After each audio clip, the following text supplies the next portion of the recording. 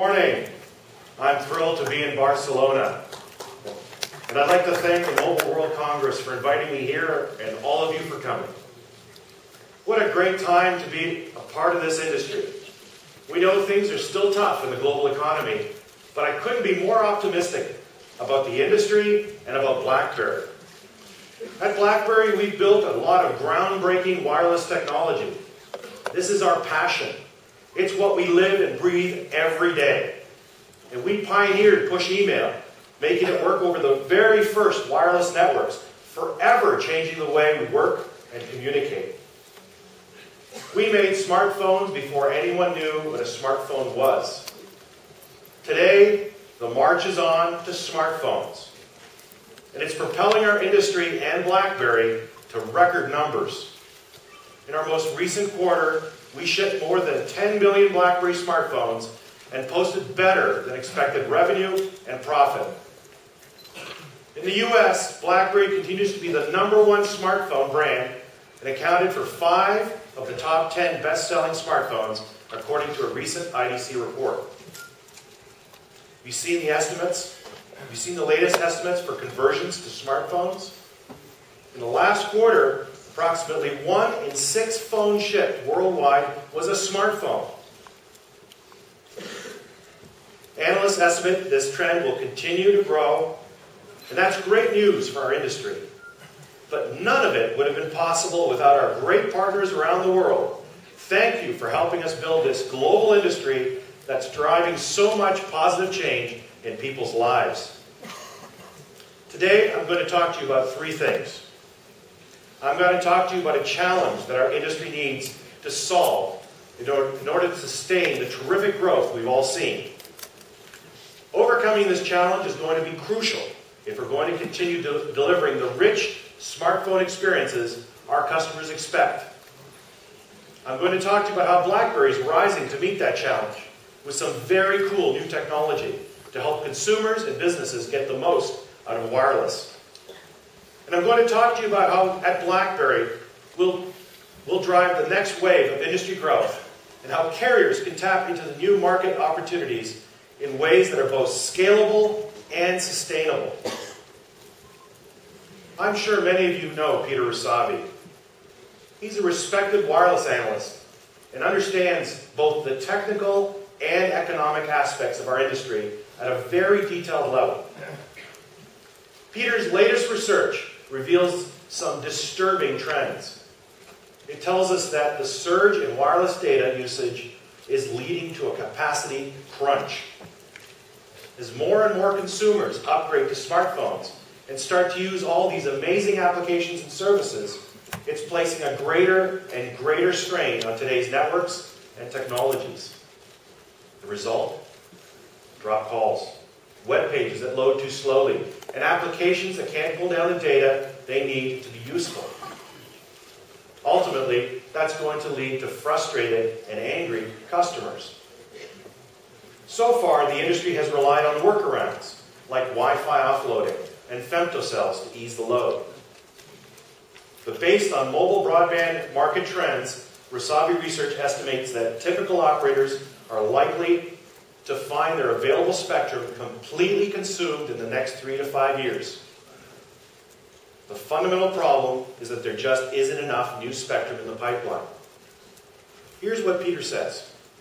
I quote, "Given the amount of spectrum required for unrestricted growth of the mobile broadband market, it's unlikely that sufficient spectrum will become available in the required time frame."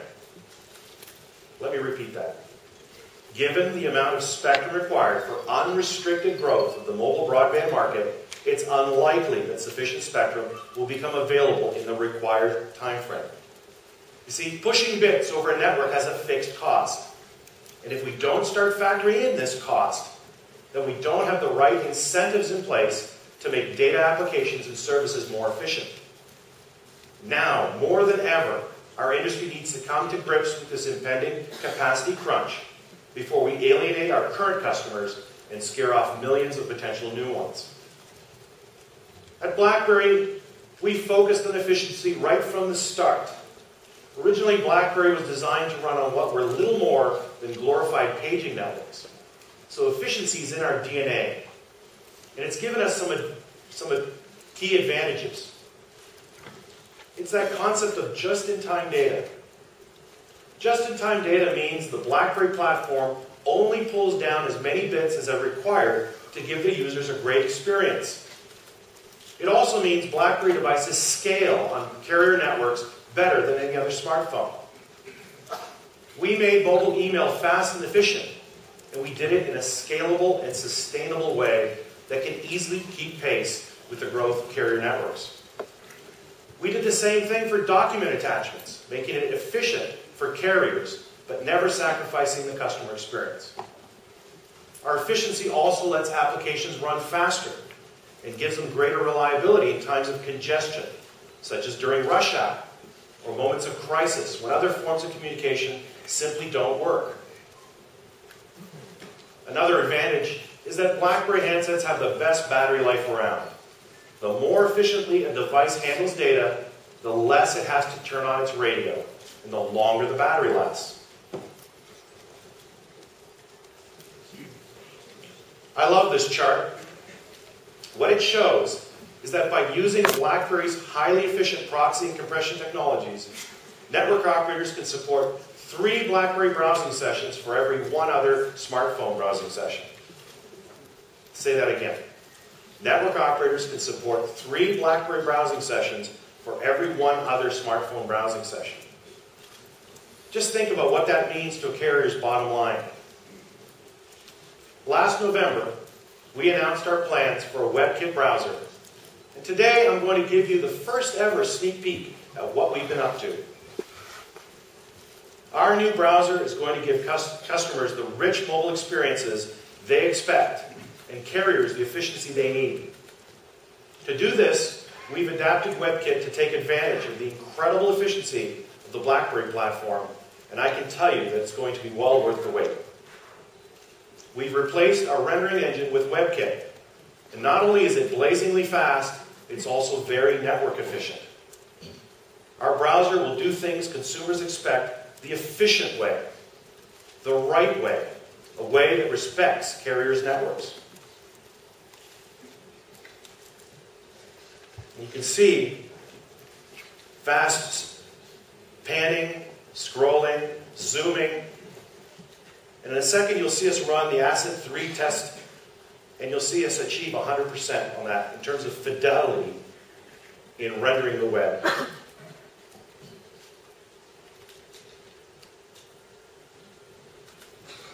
Think about that browser efficiency chart a moment ago, and think about what that means for carriers facing an impending capacity crunch. Let me say again what I said earlier, because it's important. What this means for carriers is that they can have 3 paying BlackBerry customers for every 1 other. Now that's pretty compelling when capacity is scarce and incredibly valuable. But there's even more to this efficiency story. It leads us to a very exciting roadmap of applications that can be built on top of the sophisticated, proven, and efficient platform. There's a lot of talk about applications these days, but it's time someone said it. When it comes to applications, what matters is quality, not quantity. Let me say that again. What matters is quality, not quantity. People love email on BlackBerry not because we wrote 100 different email applications, but because we wrote an incredibly good one, the best one in the industry. You don't need 100,000 applications. You need applications that you love. You need applications that are relevant for the mobile experience. And carriers need applications to be efficient and respectful of their assets. From the very beginning, BlackBerry has been focused solely on the personal mobile experience. BlackBerry has always enabled multitasking, so you can run several applications at the same time, such as listening to music while composing email, browsing, or chatting on BlackBerry Messenger. Not only that, our architecture has always allowed cut and paste and allowed applications to share data, such as phone numbers, websites, and email. That means that different applications can talk to each other, even if the developers never did.